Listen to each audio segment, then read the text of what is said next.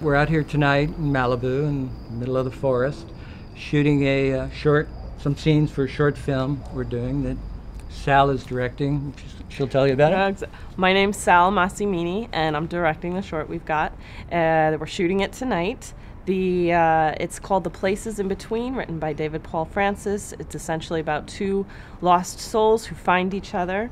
We've got a couple of different setups that we're going to be doing, from the inside of a car to on the road in front of the car. So we'll be talking about some of the gear that we use.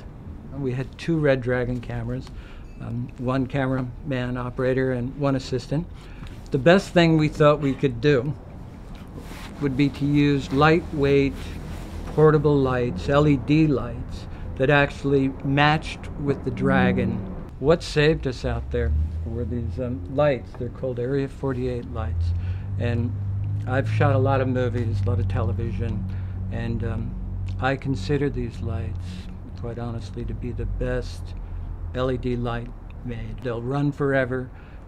They take no power. We lit everything with a V-Lock battery. These lights did it for us. We'd dial them down to like what exposure we felt would be really good. My big thing about LED lighting, of course, is the green magenta, the CRI.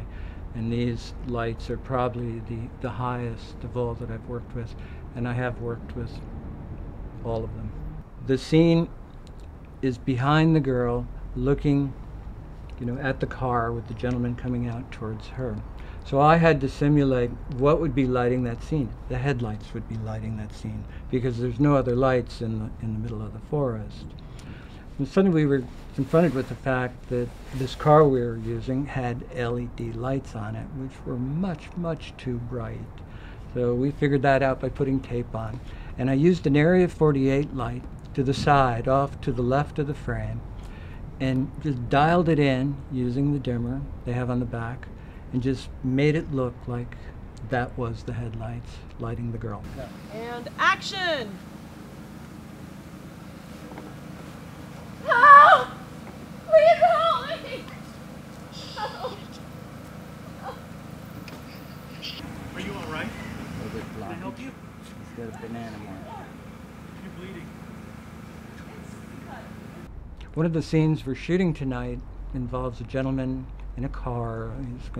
He's thinking about suicide, and so we had to light him in a way that the light was small and visible and looked like it was coming from the dashboard. So I used one of these little pipe lights. They're made by the Area 48 people, and like Sal now, how does she look? She looks pretty good to me. But these things were amazing. You just put them into a cigarette lighter and just tape them up, and you can just dial them in. And they work terrifically with the sensor, the Dragon sensor of the Red camera. Good matchup. Yeah, I loved how versatile they were. It's like if we wanted to just adjust the light over here, change the camera position, then it was just so quick and easy to make changes on the fly. And even with the adjusting the intensity and everything, it was, for our small, to say the very least, crew, they were awesome. What's so great about using Area 48 lights is they're small, they're portable, put out a lot of light, totally versatile. Cameras are getting smaller. It's very important cinematographers, directors, producers learn about these tools, because they are the future.